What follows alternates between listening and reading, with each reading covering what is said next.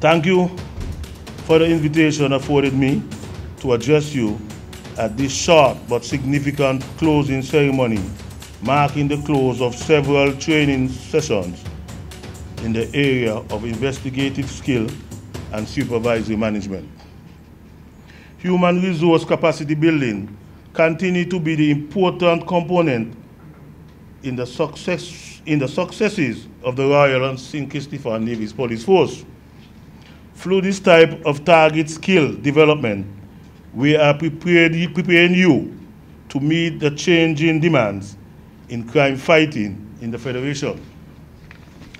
Investigating training provides constables and officers with the key skills needed to undertaking and conduct and conclude a successful investigation.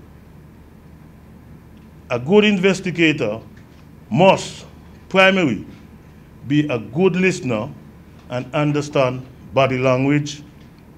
Through your training, consider now how best to use the skill learned and to convert the truth, conduct solid interviews, differentiate between facts and opinions, handle difficult and evasive witnesses, as well as gathered information. The second training offered over the last few weeks was in the area of supervisory management. This training is significant as senior officers and those in the management role provides the key link between junior officers, members of the public, and top-level management. Through effective supervision, management and custom care are better equipped to handle and to address internal and external challenges. Supervisors must lead by example,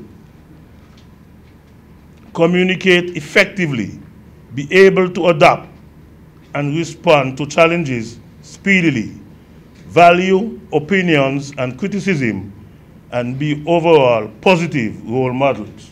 I wish to repeat that last sentence. Supervisors must lead by example, communicate effectively, be able to adapt and respond to challenges speedily, value opinions and criticism, and by overall a positive role model. Through your management training over the past few weeks, you should have gleaned great insight into your role and take back skills and knowledge that can be shared with your colleagues. Member of the force, you remain our most valuable resource. I encourage each one of you to challenge yourself through the skill learned here and how you utilize them in the execution of your daily duty. I thank you and I congratulate you on your graduation this morning.